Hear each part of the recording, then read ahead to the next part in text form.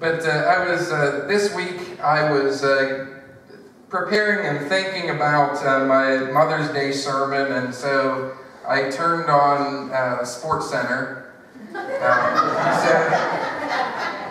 Because mostly I was stuck, and I was kind of not in the groove yet, and was kind of wondering what happened in the sports the night before, but on came a story featuring Bryce Harper. How many of you know who Bryce Harper is? Bryce Harper, he's a 24-year-old baseball player for the Washington Nationals. Already in his career, he's been Rookie of the Year. He's the youngest player ever selected to the All-Star game. He's led the league in home runs. He's been named MVP of the National League. He's kind of a big deal. And they did a story on Bryce Harper on Sports Center, and then this came on. So he's an all-star for something not even baseball related. Go ahead and play the video, Isabel. Is the power of sports.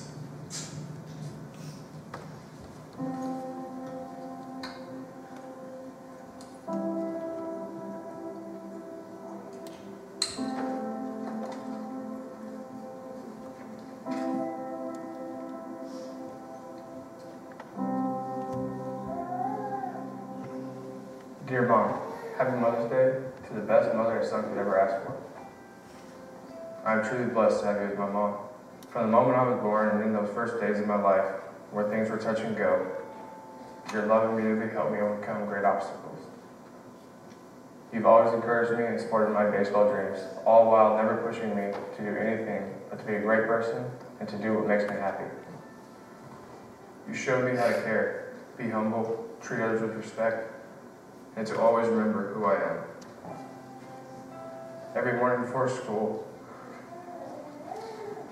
my lunch is waiting with the symbols for I love you on the bag. And when we would all get home, you always made sure the smell of her cooking filled the house. Your actions for and the dedication to our family taught me unconditional love, selflessness, and sacrifice. One of many things I love about you is your steadfast positivity. You always see the glass half full and make us all crack up with the jokes you can't make, or the random things you say. I have to share my favorite memory of you, and one that I've carried throughout life and into my career. One day you dropped me off in Aunt Teresa's, and for some reason I jumped out of the car very quickly. As I hurried away, I forgot to give you my regular kiss on the cheek. You yelled, "Bryce, Bryce." As I spun around, you flashed the universal sign, "I love you." I will never forget that day. So of course, every time I cross home plate, after a home run, I make sure you know I love you too. Sorry, Nationals fans, that's not for you. You held my hand as a child, but you'll hold my heart forever. I am so proud to be your son and so thankful to call you Mom. Happy Mother's Day. I love you. Mondo.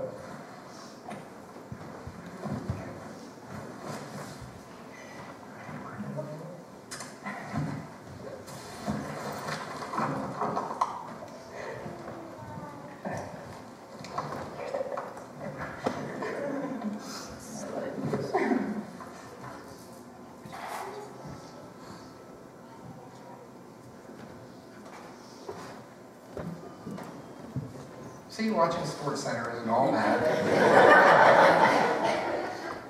You know, I found myself being moved to tears even that time. That's like the 7th time I've watched that video. I keep watching it, so maybe it'll just kind of, but it just keeps tearing at your heartstrings. And there's just something moving about a 24-year-old grown and famous man giving up respect and love for his mother in such a public way.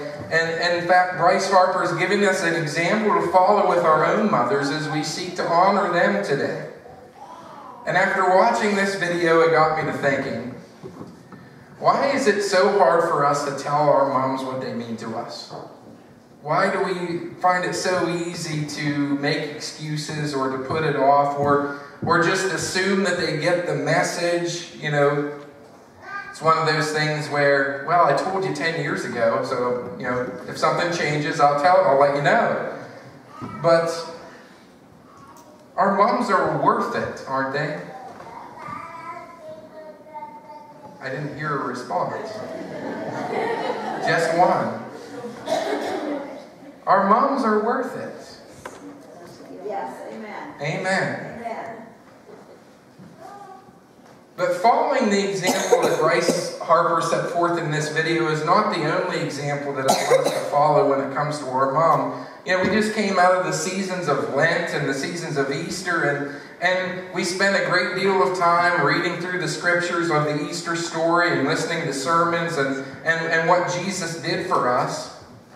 But you know, one of the most overlooked scriptures of the entire Easter story involves Jesus and his mother. And you can find it very briefly in John chapter 19, verses 25 through 27. And it says this.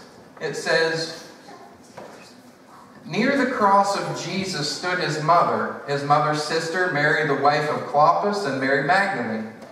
And when Jesus saw his mother there and the disciple whom he loved standing nearby, he said to her, 'Woman, here is your son.' And to the disciple, 'Here is your mother.' And from that time on, this disciple took her into his home." Now, can you imagine the pain and the suffering that Jesus was going through? This is as he's hanging on the cross. This is right before he utters the sentence, "It is finished." Okay? So the very phrase before "it is finished" is Jesus telling John to take care of his mother. He wants to make sure that she is treated in the way that she deserves. And he shows the world around him in that day and in our day how important it is to love your mother. He says to John, he says and points to Mary, he says, "Here is your mother." And in the King James, I like it even better. He says to John, "Behold your mother." We must follow the example of Jesus and behold our mothers, not just on this day, but in every day.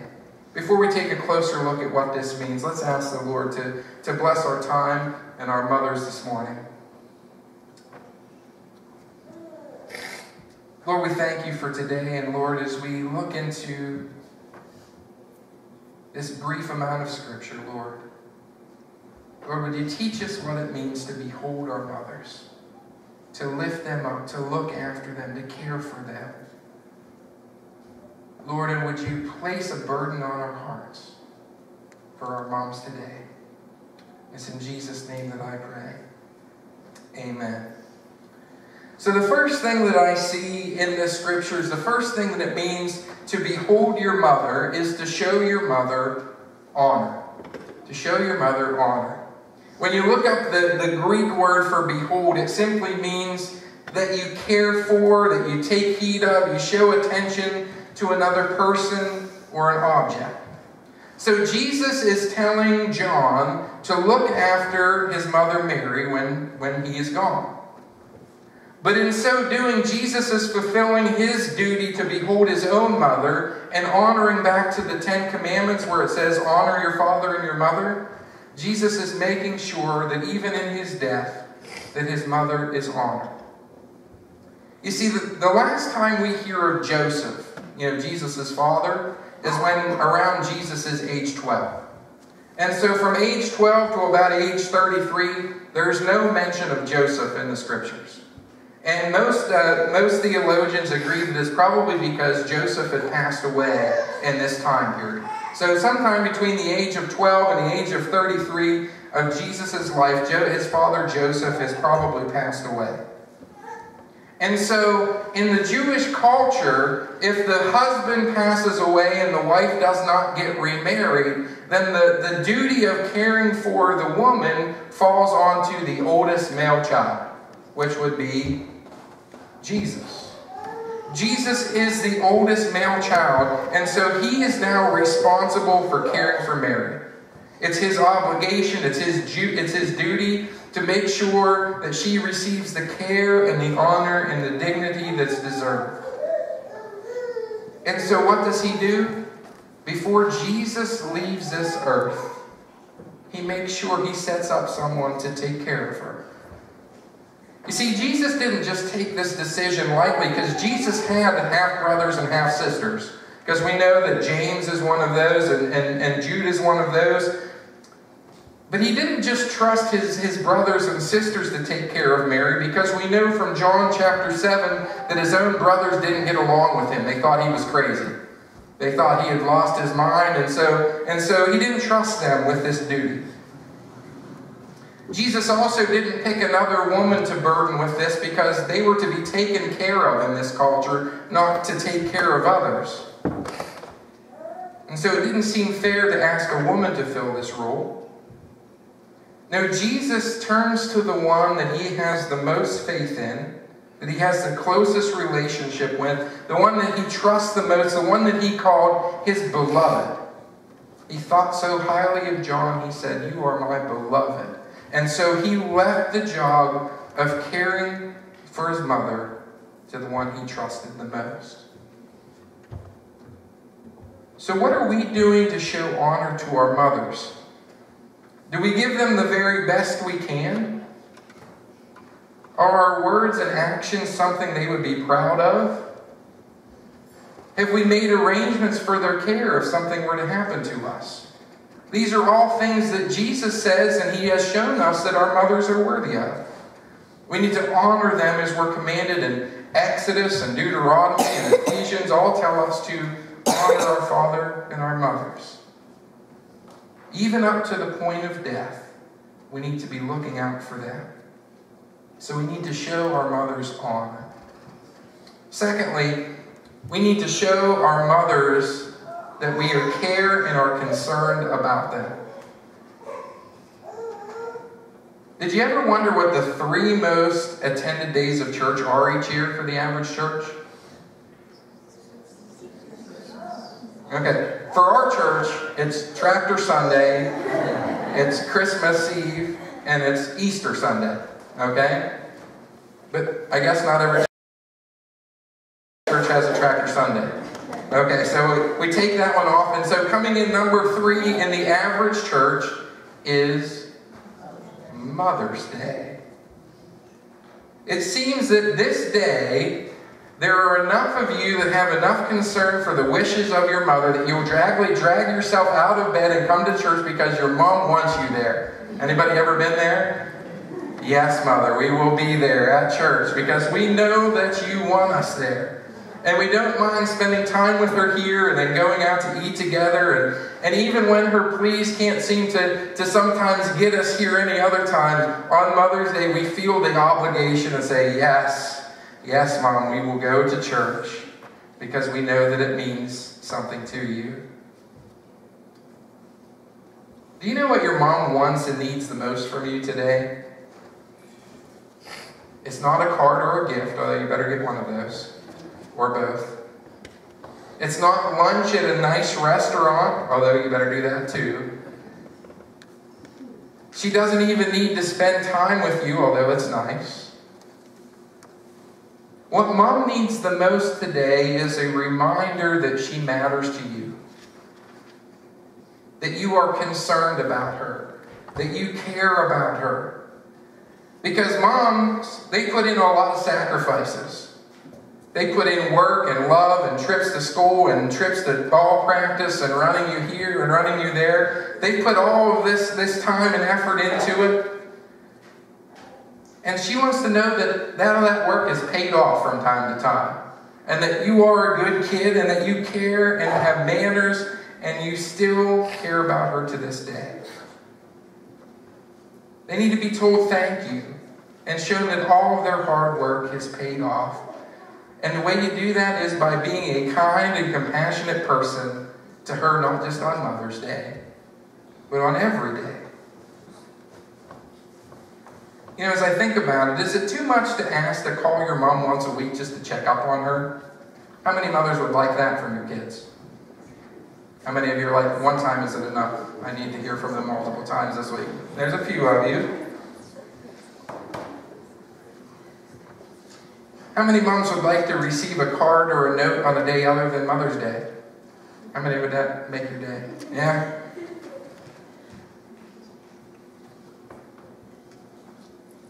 How many moms would like to hear from your child, "Hey Mom, I prayed for you today"? Or ask you, "Mom, what can I pray for you about?"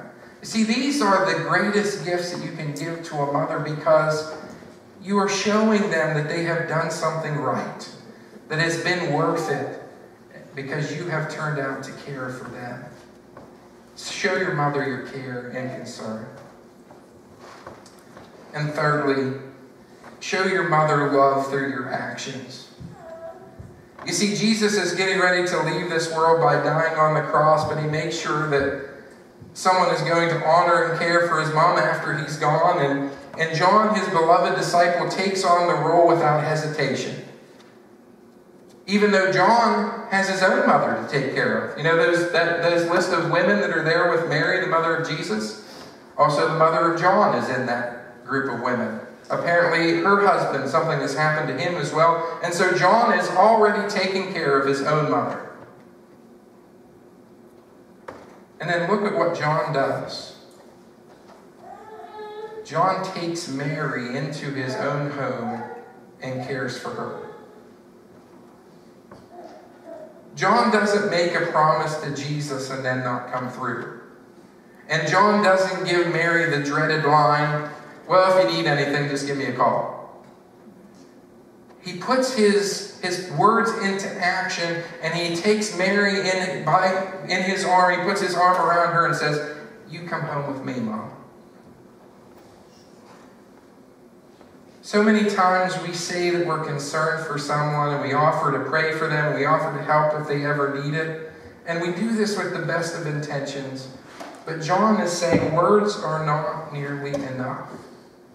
He was going to look after Mary as if she were his own mother. And what better way to do that than to have her come and live with you? This way he would know the concerns and the troubles that she would have each day. So what are you doing to show your mother love? Not just today, but every day. You know, they love hearing you say, "I love you." And just to get it out of the way, Mom, I love you. Thank you for being my mom. So if I forget about it later, you've heard it at least once today. But you know, when they really come alive is when they see your love move beyond words and into action. Do something for her. Let her see your love. She always put her love for you into action. I want you to think back. She wiped noses and tears and butts. She didn't like doing any of that. She cut crusts off of bread. She cut the dippy egg out because her child didn't like the white part of the egg when he was little. She did laundry when you were more than capable of doing laundry yourself. She gave you the last $20 bill in her wallet on more than one occasion. Her actions were always backed with her love. What are you doing to repay that love? As I close, I was thinking of something that we all could do to show our moms our love, and I came across two ideas that I really liked. The first one has to do with our video. Write your mom a letter and thank her for what she means to you and what she's done for you. You might even read it to her. How many moms would like to receive that gift today? A couple of you, you're like, mine's too small yet, but someday. Or how about this? Come up with a list of 30 things that your wife or your mother has done for you or does for you, and thank her for one each day for the next month. That's easy. Just look on the list and say, "Oh, today I've got to tell my mom thank you for this." Jesus was hanging on a cross, and he said, "Mom, I need to find you someone to take care of." We often claim that the busyness of our lives keeps us from doing the things we want to. But none of us are hanging on a cross with only a few moments left.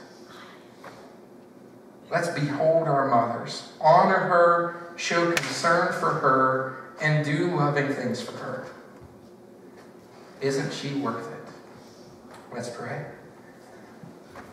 Lord, I thank you today for all of the mothers who are here. Lord, I thank you for all of the wonderful children and grandchildren are here. And Lord, I pray that they would take to heart the message of loving their moms. Lord, may we honor them. May we show concern for them. And Lord, may our love for them move into action. Lord, we thank you and we praise you. And it's in Jesus' name that we pray. Amen. Happy Mother's Day. If you guys want to stay with us one last time, just close your eyes.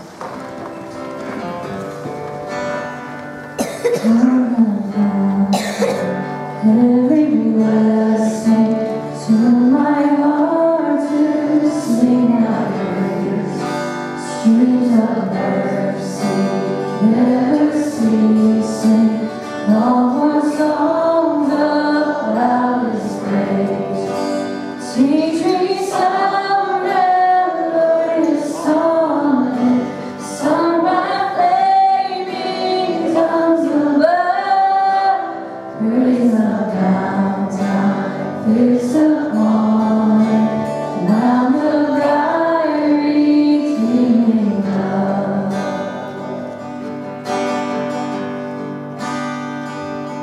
Here I praise my Ebenezer, hither by thy help I come, and I hope by thy good pleasure safely to arrive at home.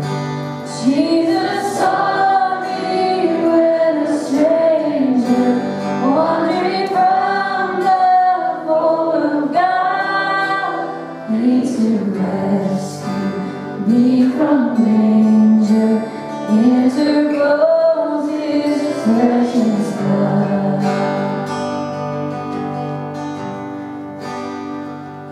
Oh, to grace how great a debtor daily I'm constrained to be. Let thy graces like a feather bind my wandering heart to thee. Prone to wander, Lord, I feel it, prone to leave the God I love. Here's my heart, Lord, take it, seal it for thy courts of love. Here's my heart, Lord, take it, seal it for thy courts of love. All right, we do have gifts for some of the mothers today. I said some of the mothers. That was one of the things that was stolen, was the gifts for the moms. Are you kidding me? But if you did not make it to the breakfast this morning and you are a mom, please grab one of those gifts as you're on your way out. And see my daughter Addison. She made little pinwheels for all the moms today. So if you did not get one of those from her, Fern has hers back there lifting it up. But if you haven't gotten your pinwheel yet, please see her and get that. And you are dismissed. Have a great day in the Lord.